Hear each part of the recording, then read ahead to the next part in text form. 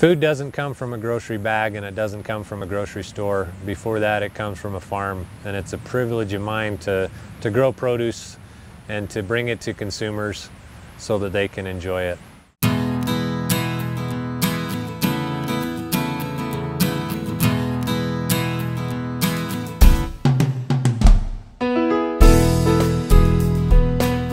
My name's Tyson Roberts. I'm with Roberts Family Farms, located in Layton, Utah. We raise diversified vegetables, so lots of vegetable crops, as well as also alfalfa and some small grains.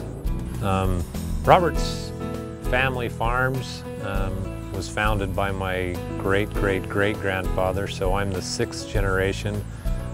So we have changed just in my time on the farm from a large wholesale operation to mostly retail, where most of our produce, vegetables, goes directly to the consumers. Most of our agriculture property is surrounded by residential subdivisions on at least 2 sides. So with more homes brings more traffic on the roads. So that's one challenge, is getting equipment up and down the road. But you know, you have to look at the positive also.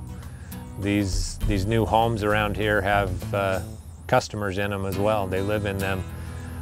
Everyone has to eat, and if I can provide food for them, it's a good thing all around.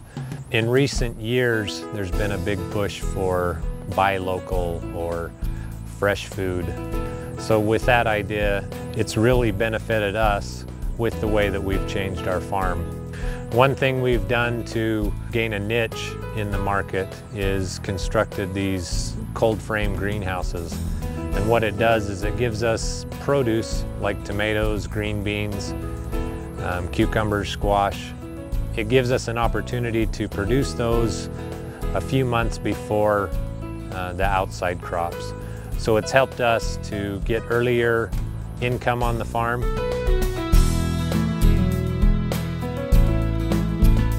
I use social media to tell my story of farming, of agriculture, and of my family's heritage. It's a priority of mine to leave the ground better than it was when I received it. My childhood as on the farm, I remember being taught to work, basically, that there's always work to be done and someone has to do it. As my father's always said, the one crop that we're the most proud of on the farm is the next generation. It's an honor to be able to raise a family on the farm and see my children with the same opportunities that I had. It's my dream to keep the farm in some form of agriculture, whatever size it is.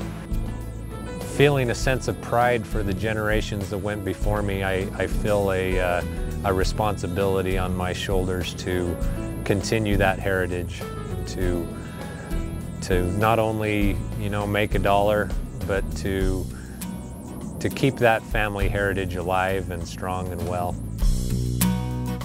What's not to love about agriculture? From seeing the crops grow throughout the year and delivering that food to consumers, it's a great thing.